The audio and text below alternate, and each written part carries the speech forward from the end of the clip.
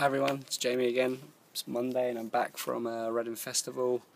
I am very, very tired, but it felt so good to sleep in my own bed and use an actual toilet this morning, because you just don't want to use the toilets at Reading. I tried to avoid them as much as possible, but it was difficult.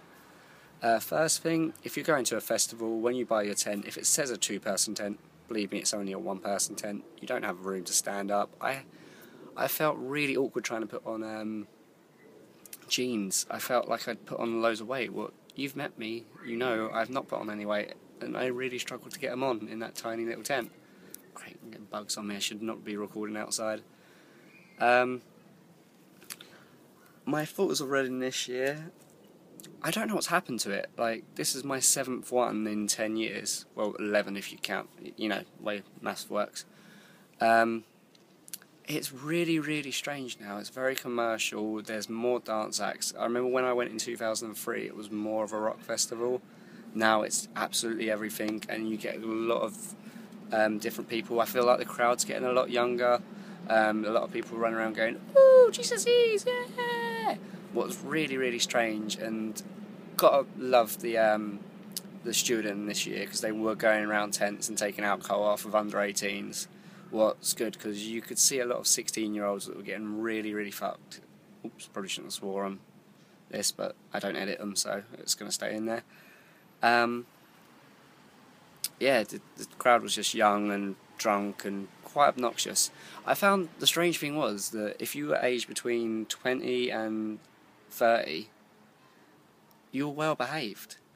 Anything below or after that, you were an absolute arsehole. Like, we went to see Codeine, I don't know how to pronounce stuff, you will learn this while watching my videos. And we were sitting in front of the screen, and this old couple literally just stood there. Everyone else is sitting down, and like, come on, seriously, sit down or move away, don't be a dickhead. I've sworn so many times already in this. Bands I saw. Let's start on Friday. Oh crap, I can't even remember who I saw. Green Day were amazing. I did find their version of Good Riddance to be really short, and the crowd didn't seem to be singing it as much as when I saw them in 2004, because that was absolutely epic in 2004. It was their last song. As they walked away, the whole crowd carried on singing, and even when they were leaving the arena, walking into the campsites, everyone was still singing that song, and that was one of my favourite Reading memories of past 7 times I've been there. I really can't remember who else I saw that I enjoyed. Bastille, if I'm pronouncing that right again, you know, I'm like, incredible. There was 3 times as many people outside the tent as there was in. It was absolutely rammed. I've never seen the Enemy tent that packed. I can't wait to see them in October at Brixton Academy. Tickets actually arrived when I got home, so that was quite a nice reminder of the weekend. Saw Eminem. I've been wanting to see him for years. Everyone knows I do like the occasional bit of rap music. Growing up on a council estate, this sort of thing happens. I was quite disappointed that he seemed to mime quite a lot of his performance. He still, the stuff he did sing, even with miming, everyone, the crowd, was so full of energy. It was a great performance. Definitely a highlight of the weekend. Fall Out Boy, absolutely incredible. I can never fault a Fall Out Boy performance. They were great. The crowd were a bit dead, but it was brilliant to hear Foxes come out during what's the song called? I'm terrible with song names at the moment. Something Yesterday, amazing. They played Alone Together, what's my favourite song off of Save Rock and Roll, so I was really happy. Trying to think who else I've actually seen. I left so early on Sunday as well. I can't handle the riots on Sundays. They're just everyone's arsehole side come out. I almost died one year when some idiot decided to throw a gas canister on the fire on Sunday night, and it blew up and the tent next to me got caught on fire, and my response was just to go back to sleep, and that way I wake up in the morning and leave.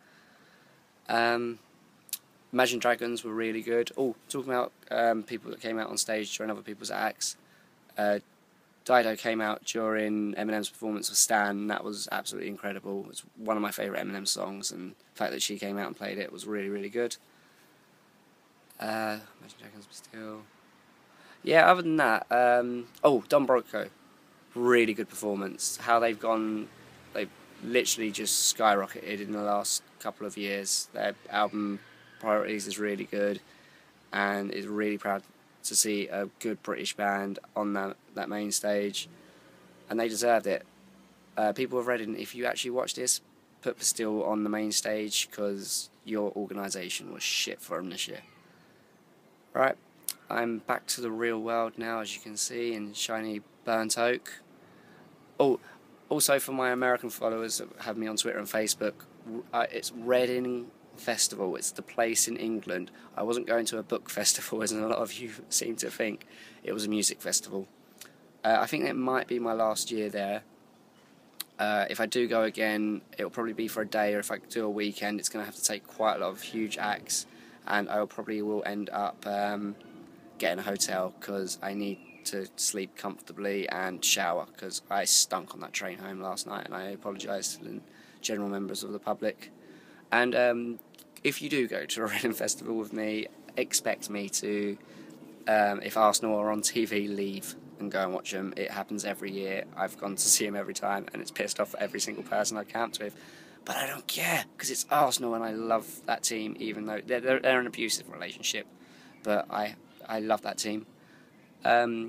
Big shout out to Tasha and Sam, Charlie, Laura, Bassett, Emily, Amy, Vicky, Steph, Lois. Did I say Charlie already? I might have said Charlie already. Who am I missing? Molly. I think that's everyone in my camp. You guys were awesome. I actually loved camping with you more than hanging out with my people that I consider family, because they were drunk and annoying. And yeah, this was my first sober Reading Festival. What was kind of hard, it made me hate people. Like, I don't know, I felt like I had to be drunk to be around a lot of people, generally, not just my friends, and I didn't, so it was kind of a weird experience to do Reading Festival completely sober. So yeah, don't try it, it's not fun, it really isn't. Oh, and special shout out to all the friends in Orange Camp. It was an absolute mission to get to you guys, but it was fun hanging out with you.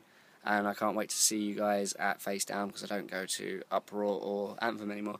So you guys will have to come around mine, or I have to come around yours, but I'm trying to save up for 6 weeks in America, so yeah, I'm going to have to prioritise. Alright, I'm off to see my friend now that she's moved into back to London, because I've not seen her for a while, and give her a present from VidCon. So, see you guys next Monday for another vlog.